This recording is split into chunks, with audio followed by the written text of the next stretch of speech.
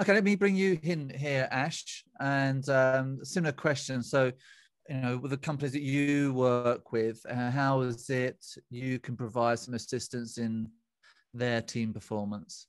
Sure, sure. I mean, we are all about remote working, and we have been for 14 years. So we're very prepared for the eventualities that have come about in the last year.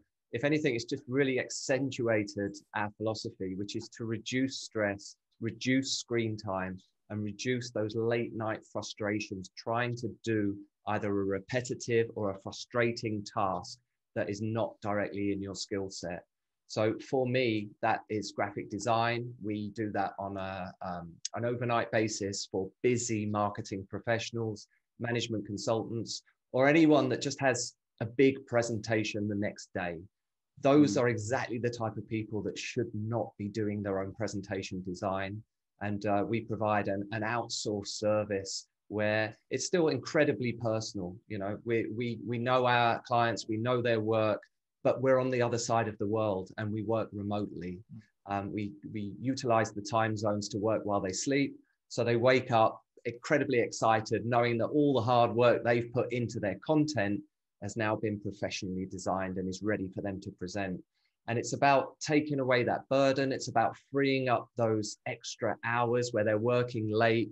Like I said, trying to do a design where you really shouldn't be doing that. You should be enjoying your family time, enjoying your night off, taking a break from the screen, and let designers do what they do best.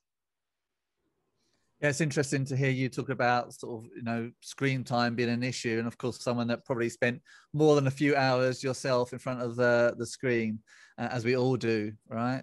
Actually, I know that's where this passion comes from. I was in a screen 12 to 14 hours a day, sort of like my peak. So as you can probably see, I'm in a hotel room now. I'm in Koh Samui. I've worked remotely. I'm on like a working family holiday.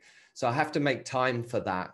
But the most important thing really is that I've had RSI. I've had incredibly bad eyes and headaches from trying to do 14 hours a day in front of a screen. So as well as taking that away from my clients, I also have to make sure that my staff aren't then facing that burden, and make sure that they're well supported and taking good breaks. And screen time is a big issue for me and something I'm quite passionate about.